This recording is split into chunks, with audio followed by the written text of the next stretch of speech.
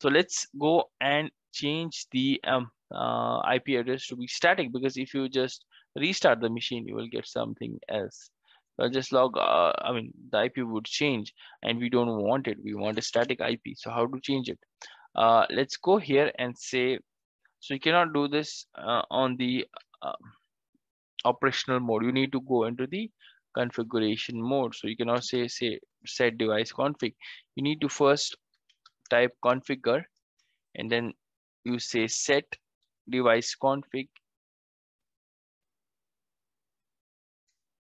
set system, I think.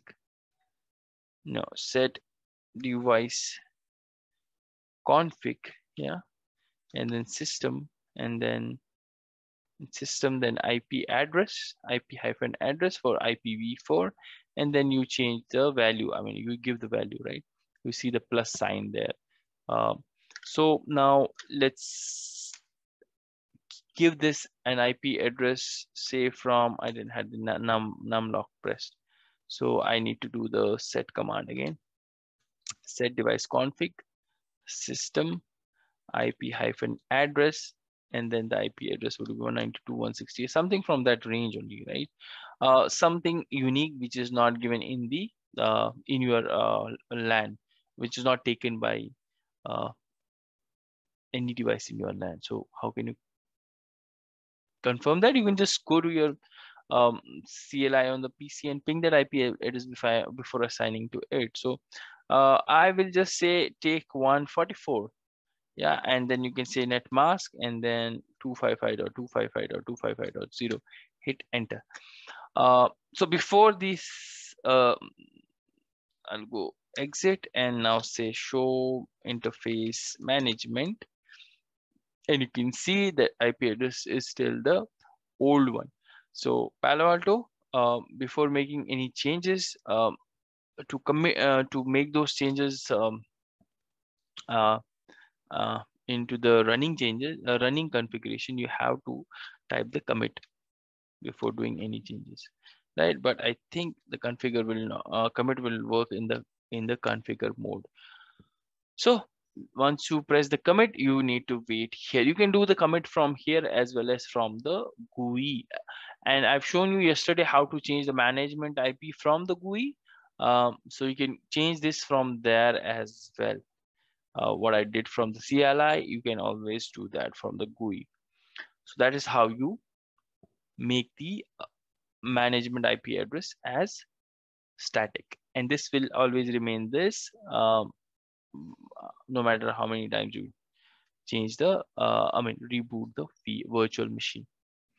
So you need to wait for this process to go till 100%, and only that means that this has been committed. So if you go exit and now you do the same show interface management command, you should see, oh, okay, yeah, I forgot one more thing.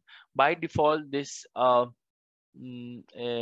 interface, yeah, is in the mode of DHCP. So you need to change this to static. And for that, you have a command of set device config system, and then you change the state mode system, and then you say, let's see, what's that? I just forgot the command from here. You change the type to static. Okay, so if you check the type, you have static and DHCP client. Earlier it has been by default set to DHCP client. You have to change it to static, and now you have to go and enter the IP address command, this one, enter, and then commit again. So yeah, just don't forget to change the type to static, and then enter the IP address and then commit. So this is the proper step. Anyways, I'll just put these commands in the description of this video as well. Now wait for this progress to go till 100%, and then you will be able to access the GUI on the new IP address, which is 144. Okay, so let's go to the browser and check that, or you can also ping this IP address, because the ping is by default enabled. As I said, ping HTTPS is enabled. So I can ping this IP address. That means this is now. So you cannot do this in configuration mode. You need to go to operational mode, show interface management. If you see, this has been changed, right? You can see the 144 IP address. Now you have to go to the browser, and now this will not work. So now you have to go and type the new address, which is 192.168.1.144, and this should come up again, and proceed anyway, and admin at the rate 123, the new password that I entered. And yeah, we are in our GUI of the Palo Alto Firewall.